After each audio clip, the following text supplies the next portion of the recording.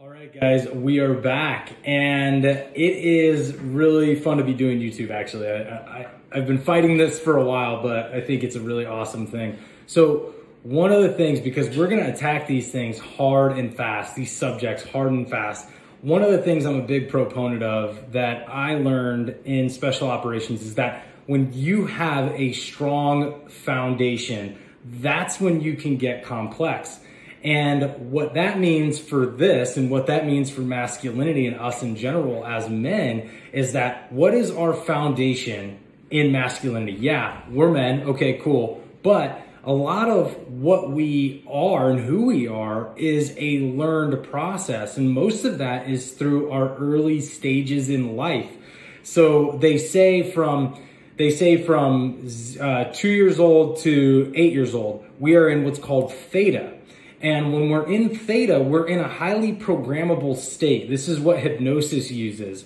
And when we're in that, we're essentially sponges, but we're sponges for what we see and what we hear and what we're learning and what we're being told. But a lot of that is happening subconsciously because we are in theta. So we are getting masculinity imprinted on us from the people that we respect and value in our lives, or the people who are looked at as authority figures. We're getting that at an early stage, but we are not able to consciously assess this, question it, and critically think about it. And so what does that tell us? Okay, the fundamentals of masculinity are actually based upon who is teaching us and what it is that gets imprinted on our subconscious. So when we take that, we're saying, okay, here is who I'm supposed to be as a man. This is what I'm supposed to be doing. And then as we get older, we start to act and believe and have certain perceptions based upon this foundation, but yet we never had the ability to question it. So what does that mean for us? Well, that means that we have a foundation that was built for us, not by us. And what we want to do is create a foundation that's built by us, not for us. Because we want to elect and subscribe to the things of masculinity that we truly believe are authentic to us. Because what happens is when we're not doing that, when we're saying, okay, I'm just going to allow this automated system to run my beliefs in masculinity, this is what creates inauthenticity with the man that you are. Then that bridges down to sadness, depression, anxiety, unfulfillment. We start to have goals that we end up potentially hitting, but they never actually make us happy. A lot of these things stem from what was given to us because it was never written by us.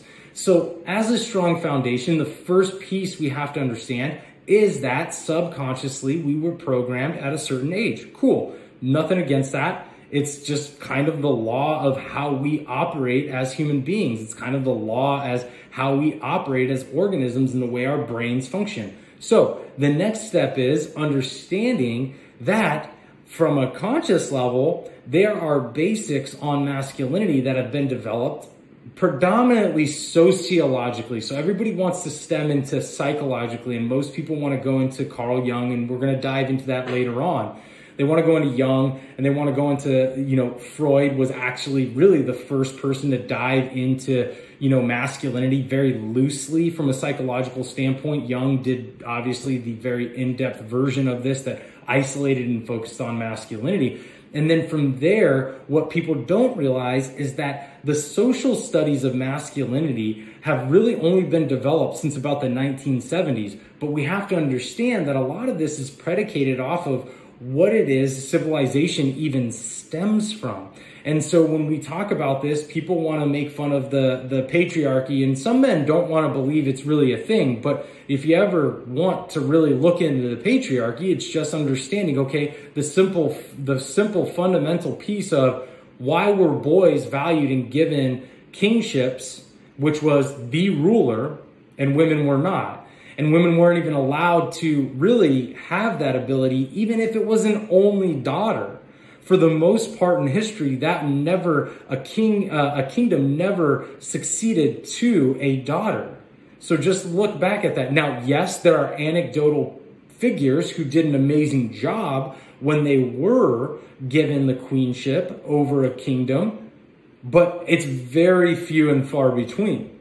So when we say the society was developed off of a patriarchy, we just have to simply understand that it was based around men. It was based around giving priority and giving ownership of society to men.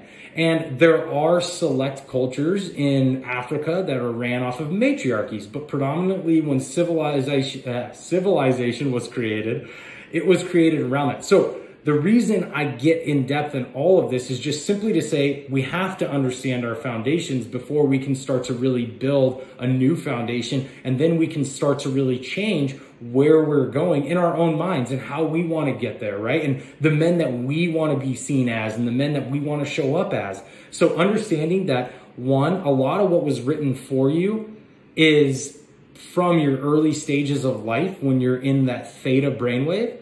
And number two is that the cards were stacked in the favor of how men were perceived within society. So sociologically, it is showing that men have a different stature within society. And not only that, this is the key part, guys, men had expectations on them within society. And a lot of that has been driving men to really question their own happiness and if they're even allowed to be happy within life, or if they're always supposed to burden hardships and struggle and they're supposed to be the martyrs to give away the happiness in their life so that other people can enjoy theirs. We see this in movies and TV. And when we dive later on into the sociological aspects of masculinity, we're going to dive into some of those theories that isolate those pieces. But right now, it's just giving you guys a base understanding that yes, you are a man today. Yes, you have your own beliefs, right? But a lot of what your beliefs actually are backed by, if you haven't taken the time to question them, a lot of your beliefs are backed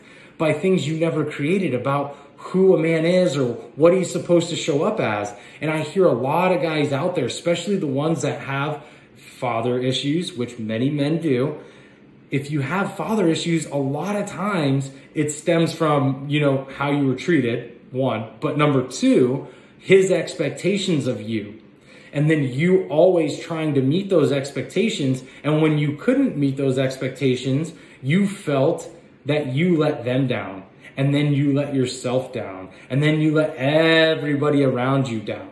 So just understanding that there is a lot more complex piece to a basic function of masculinity and who men are today is the first piece that we can take and look at to say, oh, okay, let's start to really have the conversation. I didn't really understand that masculinity was that complex because we are taught that men are very simple creatures.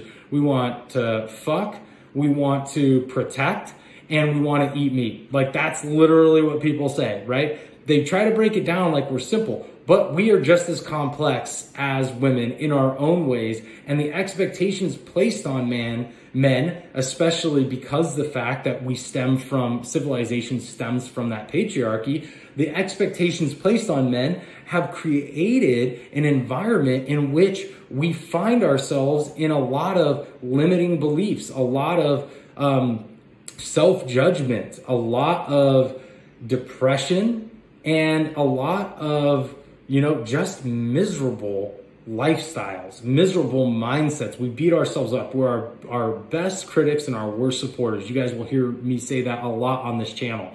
So understand there are fundamentals to masculinity. We are going to dive into a lot of them, but this is where I'm going to leave you right now and to start thinking about is what are the pieces inside of you that you think about as what a man is that you don't actually align with. Take that with you, start questioning it, and start thinking about that answer.